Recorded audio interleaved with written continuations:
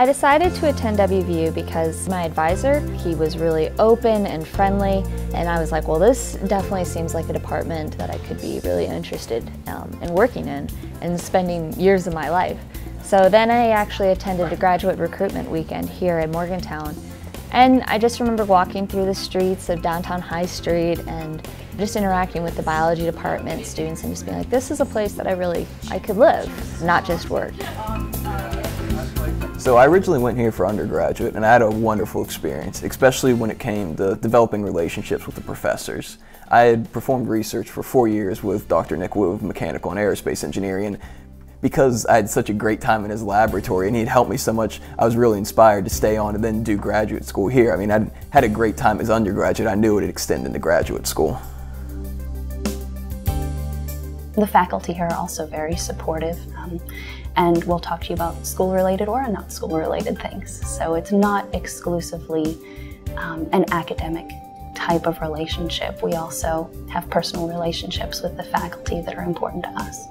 In graduate training right now, there's a tremendous focus on having a balanced life, just the same way that this is really being emphasized for faculty members. The university doesn't want to see faculty members burn out. We don't want to see graduate students burn out. I think that it's important that people who come here understand what Morgantown is like. It's in this really great location for a lot of different opportunities. If you want to be in the middle of nowhere and rock climb, which I've done before, I've had that opportunity several times. If you want to go and be in a big city, you've got numerous options and you can get there in no time at all.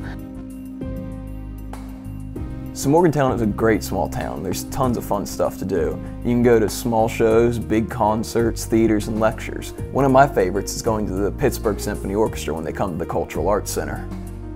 Cooper's Rock is so convenient and it's a gorgeous place. It's nice to just go on nature walks or go for a run there.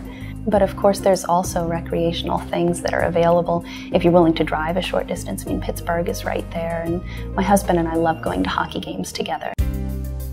I love taking walks, walking to work every day, walking on the rail trail. I mean, that's just a great way to just kind of relax at the end of the day and decompress a little bit and see some pretty sights. Well, my first impression of Morgantown was just, wow, this is a really cute town. The community has a really healthy and robust relationship with campus. They very much flow into one another. But the bus routes make the housing options a lot more diverse. You're not restricted to places that you can only walk to or only PRT back and forth from. Life is short, so being happy where you are is extremely important. So I always try to find ways to, like the place that I live, especially in a situation like grad school, which is a lot of work. It can be extremely difficult, and so you need to have something at the end of the day that really makes you happy.